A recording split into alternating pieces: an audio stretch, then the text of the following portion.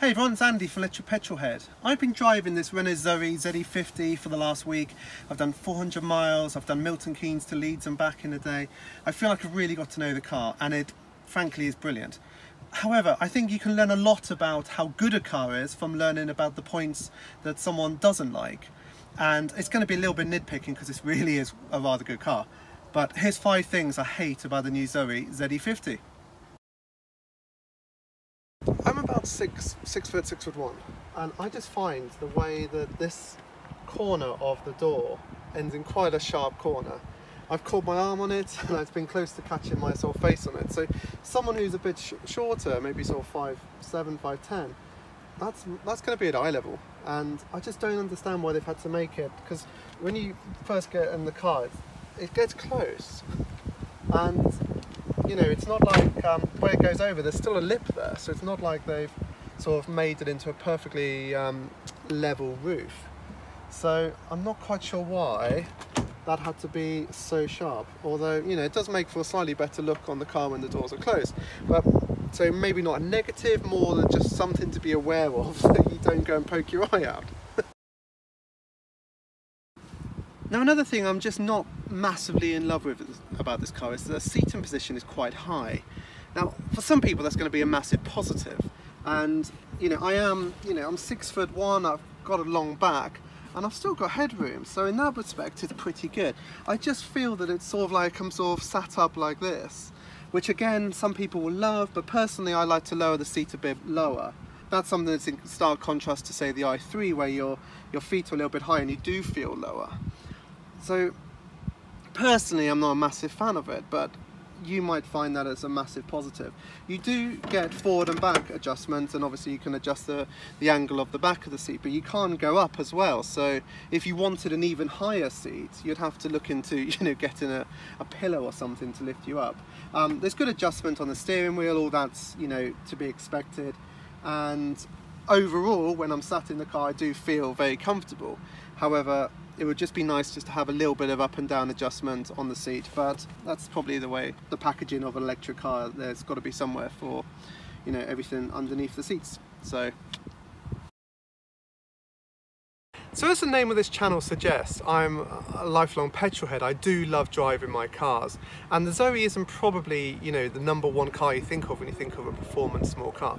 So as to be expected, the steering is aimed more at the comfort and ease of use angle than it would be for steering feel. I find that it steers really nicely. It does actually handle well, but there's a bit of a woolliness at certain parts of the steering, and because it's front wheel drive, if you do use some of the power, and it's, you know, it's like a lot of electric cars, they're not slow, although on paper the 0 to 60 time at just under 10 seconds may come across as slow. You know, it feels very nippy around town. You do get a little bit of torque steer because all that power is going to the front wheels. And similarly with the brake pedal, it's got regen, and I've actually been using it in the B mode, which is, I assume, brake mode, which uses regen even more, and the regen is great. However, the brake pedal does sort of lose a little bit of feel, and this is one of the ways which something like a BMW i3 really does sort of trump the Zoe. However, for a lot of people it probably isn't something they worry about, and if you are looking for a car to drive around town and do school runs and go to the shops and stuff like that, then this ultralight steering is going to really appeal. So as you can probably tell by this video, although it's 5 things I hate, they're really nitpicking, aren't they? This is a great car. So the Renault Zoe comes in at about £30,000, so it's not a cheap car. Although for what you get as a package, it's a really good value car. And obviously if you're comparing this to the petrol equivalent, you've got to think of the lower running costs of running this. However, it's a little bit typical Renault in that when you close the door, just sounds a bit cheap. And you know, it's a very minor thing, but it sounds a little bit more like the vans you hire from, you know, IKEA to get your, you know, your new bed home. It's not a major thing, but I would imagine you could probably have a play with the seals and maybe put a bit of a soft close. I don't know. There's people do it for the Model 3, for example.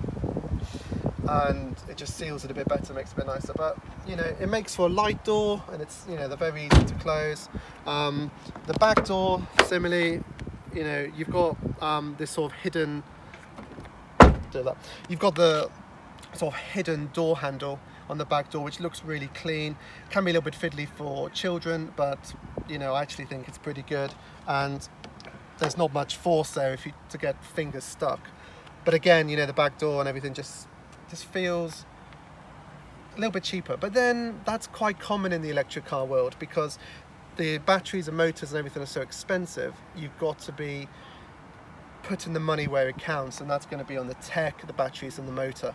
So the fact it's got slightly cheaper sound indoors, it's not the biggest issue really, is it? But still, I think it could be improved. The next point is to do with the noises this car makes, because obviously electric cars are virtually silent in a lot of ways. But from a safety point of view, a lot of cars, including the Zoe, have a pedestrian noise.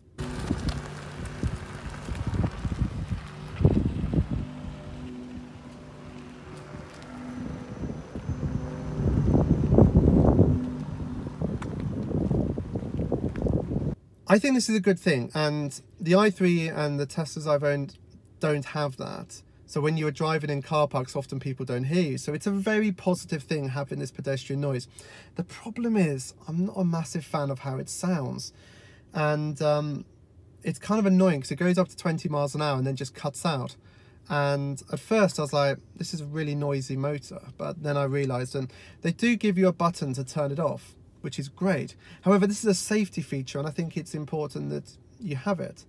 I don't think it would be that hard for Renault to give you some options of how this sounds. And if I've missed something in the menus, I'm so sorry. And that, you know, that would solve it. For example, what Tesla are going to do in the Model 3 is they're going to allow you to have a choice of sounds. So some will be funny, some will be very standard, some will just sound like a normal car. And I think that might be better. So that noise is a little bit annoying. You can turn it off, yes, but I would rather have some options.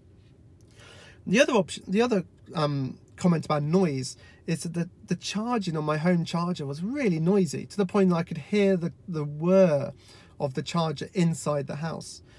I put a post on Twitter with a video asking if people had the same experience, and I'll pop this in now. So I'm charging on my Tesla wall charger. The Zoe. Can you hear this noise? It just started the fans as well. This is like a Tesla supercharger noise. I can hear the noise inside the house, this high-pitched noise. It's quite annoying because the i3 is absolutely silent, but yeah, this isn't.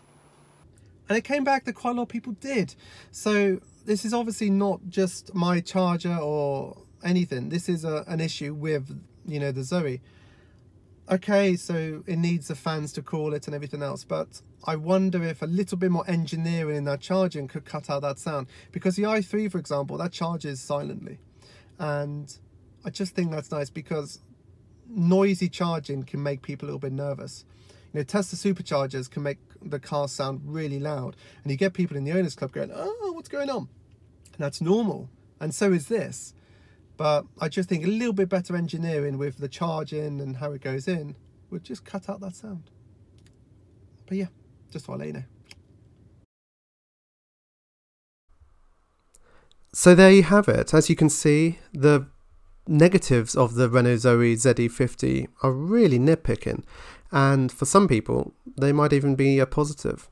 So I've really enjoyed this car. Thank you to the EVC in Milton Keynes, where I rented the car for the week. If you're interested, please go to the description and see the link to rent one yourself. Or just head down to your local Renault garage, where I'm sure they've got a demonstrator, and test drive it. Really get to enjoy it. Thank you for watching. Please subscribe and have a look around the channel for the other videos on the Renault Zoe, including the 5 things I love. See you soon. Bye.